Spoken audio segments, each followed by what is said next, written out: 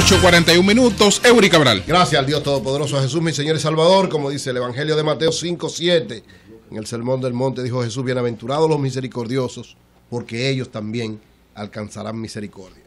Siempre hay que tener misericordia de todos nosotros y de los demás. ¿Tú no vas a decir nada, Melton? La misma letanía. Excelente letanía para siempre, que llegue a la mente y a los corazones. Miren, vamos jodidos nosotros. Dos temas quiero, además de reiterar la felicitación a Carlos Amarante Baré por el éxito. Yo también me sumo a esa felicitación. Poniendo solo un acápite ahí en el sentido, mucho valor para el sector público, pero el sector privado también tiene que seguir ese ejemplo.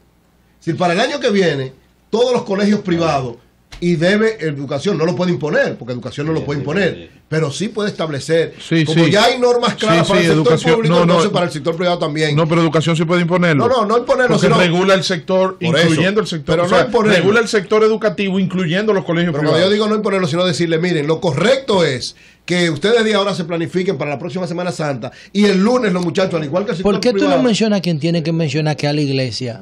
Es la iglesia que tiene ese tollo con ese feriado. La iglesia que tiene que decir en una de esas palabras de las 7, ya nosotros no vamos a contribuir con este desorden. Se va a celebrar la Semana Santa a partir del jueves. Entonces van a tener libre jueves y viernes. Pero no por semana, pero espérate, no, el lunes, es por la Semana Santa. No, el lunes siguiente no es por Semana Santa. Sí, no. El lunes siguiente es porque se convirtió en una costumbre que, oye, lo que pasa, el sector público no da clases, el sector privado tampoco. Entonces, ¿qué es lo que tienen que hacer? Ya el sector público está dando clases, el sector privado también. Es que yo no estoy conforme con que se pierdan 7 días. Pues otra cosa, no, esa es otra cosa, no. Son 7 días que se pierden. Pero vamos por parte. Ya logramos que el lunes no se pierda. ¿Y por qué hay por parte? Porque por parte, porque no, ¿quién dijo son eso? todo proceso. Esto no es una revolución. No es ningún proceso que va caminando poco a poco. Entonces, logramos el lunes. Para la próxima, estamos tratando entonces el lunes y martes de la Semana Santa también que se dé clase. Vamos por parte. Qué bueno y felicitarlo. Y reiterar la felicitación. Si Amarante Baré tuviera el discurso tuyo, no hace nada.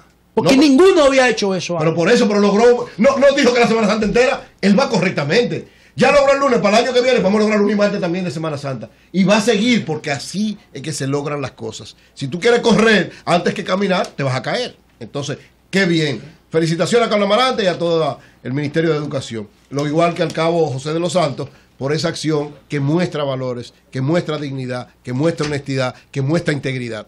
Qué bueno. Ojalá que todos los servidores públicos actúen así. Ojalá que todos los servidores privados actúen así. Ojalá que cada uno de nosotros actúe de esa manera. Si algo de negativo tiene esa acción del cabo, eso es antilógico lo del cabo. Que sea noticia. Es que si algo negativo tiene, lo único negativo que tiene, vamos a abrir los teléfonos, vamos a abrir los teléfonos. Por la deshonestidad imperante. Cuando haga su comentario, porque tú vamos a ver que Euri haga su comentario y que Melton haga su comentario. Mi primer tema es el siguiente. Felicito a la Procuraduría General de la República por una acción que hizo el año pasado y que va a hacer este año y que debe ser ya permanente. Anuncia la Procuraduría General de la República a través de Marisol Tobar, la Procuradora de Niños, Niñas y Adolescentes, que nuevamente van a someter a la justicia a los padres de los menores que se intoxicaron bebiendo alcohol. Por diversas razones. Es decir, la primera es que un menor no puede estar bebiendo alcohol. Primera, está prohibido por ley y la responsabilidad del padre o tutor. Segundo, a quienes de alguna manera confabularon para eso, porque según la investigación que han hecho, hay varios casos donde los padres dejaron solo a los menores y entonces son vecinos, amigos, una serie de gente que sacaron a esos menores para que bebieran. Entonces, todo el que de alguna manera tiene un nivel de responsabilidad, hay que someterlo a la justicia, tanto con el padre o la madre, los tutores, por esa responsabilidad. Así es que se actúa de manera correcta y se garantiza que se tome conciencia. O sea, como explicó Marisol Tobar, Euri, eso incluye a los empleados de colmado que suministraron alcohol a esos niños, como el caso de un delivery. Del delivery que lo hizo. Es decir, ¿cómo es que tú logras que no se hagan las cosas? Poniendo sanciones. Que sanciones deben ir de acuerdo a como establece la ley, porque tampoco tú puedes abusar de la ley, sino sanciones. Está prohibido y establecen una serie de sanciones. Someter a la justicia y que entonces los jueces tomen la decisión del lugar. Sí, pero también en la familia tenemos que revisarnos. Porque bueno, yo no sé ustedes, Julio, pero tú te atrevías a parecértela a tu papá con una cerveza. Pero que estamos otros tú siendo menor, y que adelante tu papá paseate con un trago. ¿Cuál familia si 1,5 millones de niños son hijos de familias monoparentales? Así es. ¿Qué familia? Eso es familia. Eso es lo lamentable. Eso es familia. A veces el papá está preso, la mamá trabajando. El papá se fue, preñó la mujer. No, pero aquí hay casos graves, no es que no tienen familia, aquí hay que tienen familia y lo dejaron solo. Se fueron. O sea, no es que no tiene papá, no tiene mamá, no. Hay casos de niños. Eso es la minoría. No, pero espérate. No, pero oye, estoy hablando de padres borrachos que se ponen a beber con los hijos. Oye, peor. Mi hijo, busca un trago y tráeme otro. Hay casos de padres que están bebiendo y ponen a los hijos menores a beber. Señores, pero y la costumbre. Lo estimula como que eso es un valor. Eury. Y la costumbre, el padre que pone el meñique en su trago y se lo da al bebé que está en el cochecito. Ese tipo de cosas. Pero lo hacen, tú sabes. La garantía de que no suceda es sanción. Es decir, debe haber sanciones ejemplarizadoras de acuerdo a lo que está sucediendo, porque eso es lo que va a garantizar que no vuelvan a suceder ese tipo de cosas. Y por otro lado, miren, la discusión del Código de Trabajo implica muchas cosas y la comisión ha estado trabajando y hay una serie de propuestas que ha visto todo lo que ha pasado. Pero no le han entregado el informe todavía. No le han entregado porque hay algunas cosas todavía que tienen que ser evaluadas. Y en el caso del Pepe Abreu, que es el presidente del Consejo Nacional de la Unidad Sindical, ha estado haciendo una serie de propuestas de manera permanente en función de cómo ve que va avanzando esa discusión. Hasta ahora no ha habido un acuerdo. Hay algunos puntos donde hay acuerdo, pero hay algunos puntos donde no. Y él ha tratado ahora un nuevo tema, que supongo debe ser parte de las discusiones que se están dando ahí, y antes de que se presente el proyecto debe ser ampliada esa discusión, porque él plantea un elemento que a mí me parece interesante, porque ciertamente es situación que pasan en muchas empresas cuando se da la situación que él plantea. Por ejemplo, el Comité Nacional de Salario no es un Comité Nacional de Salario, es un Comité Nacional de Salario Mínimo, porque lo único que puede regular es el salario mínimo, no regula realmente los salarios. Y hay que, dice Pepe, que el 78% de los trabajadores dominicanos no gana más de 15,000 pesos. Entonces, ¿qué está haciendo? Cuando tú solamente ves el salario mínimo, tú puedes hacer un aumento importante del salario mínimo, pero todo el otro sector se queda porque no hay un asunto automático. Es decir, no se establece que si tú aumentas el salario mínimo debe haber de manera equivalente una proporción. Pero ahí sí el despegue.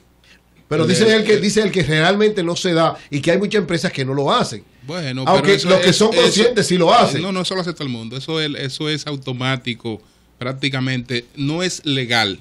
Es decir, no está instituido en el código. Pues entonces pero siempre ha operado que cuando se incrementa el salario mínimo, entonces se produce lo que en la legislación laboral se llama el despegue. Él plantea que es despegar a los que otros se le hace un aumento de un 10%. Bueno, hay empresas que sí lo hacen. 15, etcétera. Dependiendo que sea lo que dice. Prácticamente en términos general todo el empresariado ha hecho eso. Él parte, por eso dice que hay que establecerlo por ley, como norma. Pero el problema de este país, es que la gente se está quedando sin empleo. Está bien, el problema de este país es que muchísimas empresas que están abiertas hoy están casi cerrando. Ese es un problema grave de este país también. No, Julio, no, ese no es el problema, no. Sí. Ese es el segundo problema. El primer problema es que no hay empleo para todo el mundo. Pero el segundo empleo es que los poquitos empleos que hay para la gente que lo tiene lo están perdiendo. Y hay otro problema también, que las universidades están formando ingenieros, abogados y eso, y no técnicos, electricistas, que es lo que necesitan, entre otros. En profesionales que primero no mal formados y segundo que no tiene demanda en el campo laboral. Eso es un plan de empleo que hay que discutir. Yo digo, si tú tienes una regulación, no puedes ser una regulación trunca, y ahí tienes el razón. Tú no puedes tener un Comité Nacional de Salario que no regule realmente los salarios. Estamos hablando de los que están, porque estamos hablando de los que están empleados. La facilidad para otra cosa, para crear empleos es otra cosa. Ahora, él dice hay que cambiar tanto la conformación como la estructuración desde el punto de vista jurídico, y yo estoy de acuerdo con eso. Es decir, ¿qué es lo que hay que hacer? Tú estableces un monto específico. Comité Nacional de Salario, no lo dejas a que si quieren los empleados, porque él parte de una investigación que hicieron los trabajadores, las instituciones que defienden a los trabajadores, donde establecen que muchas empresas no lo hacen. Entonces, si muchas empresas no lo hacen, no están obligadas a hacerlo, porque la ley, muchas lo hacen. A mí me consta, por ejemplo, yo he estado en varias empresas, en mi propia empresa, desde que hay un aumento del salario mínimo, es un problema que cae en cascada. Tú tienes que aumentar a los otros, porque si no, se te van a juntar incluso el mínimo con el siguiente, es un problema. Claro. Entonces tiene que ser lógico. Ahora, eso tiene que estar establecido. Lo mismo que la conformación del Comité Nacional de Salario. En esta modificación del código tiene que verse la mayor cantidad de cosas que son obstáculos para qué, para el libre funcionamiento de una empresa, para la facilidad de la empresa y para la facilidad del empleo que ya está funcionando. El empleo que está funcionando tiene que garantizar que funcione con regulaciones concretas de la ley. Sobre todo, ¿por qué? Porque en los últimos tiempos, ¿qué está pasando? En enero entra ya el desmonte total. nosotros cuando empezó el Tratado de Libre Comercio, estábamos prácticamente 2-1 en términos de la desproporción del balance comercial. Hoy estamos 2.000-1. Bueno, pero eso es inevitable. Hoy estamos el tú integrante es inevitable. Eso es un reto para la competencia. Exactamente. Hoy estamos 2.000-1. Lo único que estamos haciendo es perdiendo cada vez más empleo, perdiendo cada vez más competitividad. Eso es lo único que estamos haciendo. Pero no es con esto que se pierde. ¿Tú sabes cómo se pierde el empleo? Pero que el problema de este país es eso. Sí, es con eso. No, el salario que tú tienes que regular. No, perdóname. Esa es una de las patas de la mesa. No es que si resolvemos el tema de empleo, resolvemos inmediatamente el tema de competitividad, pero es una de las patas de la mesa. Junto con seguridad, junto con subsidios, junto con costo eléctrico. Cuando yo digo, tú tienes empleo, tú tienes que regularlo y establecer reglas claras. En todo tú tienes que establecer reglas claras. Tienes razón ellos en eso. Ahora, también tiene que dar facilidades a las empresas. Yo estoy diciendo aquí, tengo una campaña permanente y hasta el propio presidente se lo he dicho, con el anticipo. Ese sí es un crimen en contra de las empresas. Ese sí es una forma de tú no generar empleo y de tú quitar lo que hay. ¿Por qué? Porque una empresa, señores, es una barbaridad. Lo del anticipo es un verdadero abuso y una barbaridad. Por ahí, y eso no está en el Código de Trabajo. Eso no está en el Código. Eso es una disposición administrativa. Que supuestamente iba a ser transitoria. Exactamente. Y tiene, déjame ver, 2002, como 15 años. Tiene 12 años de transitoriedad. Entonces, 12 años la medida transitoria del 1.5. Este tipo de discusiones son buenas porque miren lo que está pasando con la modificación del Código de Trabajo. ¿Y por qué nadie eleva un recurso de inconstitucional? Pero verdad, mira, porque el debate no es un debate jurídico. Sí, pero lo que te quiero dejar dicho es que y lo del ITEVI es ilegal. Porque yo no estoy obligado a entregar un valor que yo no he recibido. Eso es ilegal, eso es inconstitucional. El anticipo del ITEVI es inconstitucional. No, el pago del ITEVI. El pago, porque que tú facturas que pago no te paguen. Sí, pero tú lo tienes que pagar de forma anticipada. No. Sí, claro que sí. Es peor de ahí. No es solamente porque no es el 1.5 del ITEVI. Es el 1.5 de tu facturación bruta. El ITEVI tú lo tienes que pagar mensual, aunque no te lo paguen a ti. Y eso es inconstitucional. Simplemente hay que elevar un recurso, lo que creen en su alta corte, y entonces ellos van a determinar si eso es legal. Pero yo te estoy hablando que es, además de lo que tú mencionas del ITEVI, el anticipo, claro que sí. Claro, de lo que tú facturas, ni siquiera de lo que tú cobras, de lo que tú facturas. No, porque el anticipo es una proyección que te hacen en función de lo que tú supuestamente vas a ganarte porque lo que te ganaste el año pasado. Que es una barbaridad. Lo del ITEVI también, es decir, debería ser. Ahora, el anticipo es porque la mayoría de los contribuyentes formales son marrulleros y el Estado tuvo que recurrir a un anticipo para que no les roben. Eso pasó, esa etapa. Hay que decir la vaina completa. Pero tú tienes que buscar mecanismos que sean justos, no injustos. Esa etapa de donde todo el mundo, porque ya todo el mundo está, desde que tú haces una transacción ya tú estás registrado. Nadie. Pues tú no ves cuántas multas le ponen y cuántas empresas han cerrado por evasión y por una serie de razones. Porque ya lo que pasó cuando se puso el anticipo ya no pasa. ¿Cómo se llama el señor que comentamos el otro día que estaba preso, que lo soltaron? Vladimir. O sea, ahora pero yo no conozco otro caso. Dije que no pasa y Vladimir Lendol está preso todavía. No, está en proceso. Y los amigos de nosotros que tienen que están pagando una vaina con aduana de 4.000 millones. No, están los amigos de nosotros de la tienda están en proceso. Todo el que, ¿qué hace impuesto interno? En ese impuesto interno ya es efectivo. No, nada más Lendolf es el único que no paga. 4.000 millones. El anticipo no tiene ahora razón de ser porque ya tú no puedes engañar impuesto interno. Si tú estás haciendo transacción y tú tienes un RNC, si tú tienes un registro nacional de contribuyentes, tú estás registrado. Impuesto Interno puede entrar e investigar todo lo tuyo. No hay problema. Entonces, ¿por qué tiene que cobrar un anticipo? ¿Y por qué la huelga de los comerciantes? No, porque ahí querían... Resistiéndose a las impresoras fiscales. Oye, lo que pasa, yo tenía razón en una parte y Impuesto Interno... ¿Tú no viste que no han vuelto a hablar? Porque la preocupación que yo tenía en Impuesto Interno se la aclaró. Estaban cambiando el método para darle más facilidades. Yo creía que era que le iban a cobrar todo eso de una vez. ¿Tú crees que ellos son estúpidos? Bueno, ellos analizaron toda esa vaina antes de opinar. Los tigres gastaron millones de pesos en eso. Porque se dieron cuenta que porque no, porque Impuesto Interno fue firme en algo que no le afectaba, realmente no le afectaba. Se le demostraron que no afectaba. Entonces, eso es la forma fundamental de ayudar a crear empleo, a fortalecer las empresas.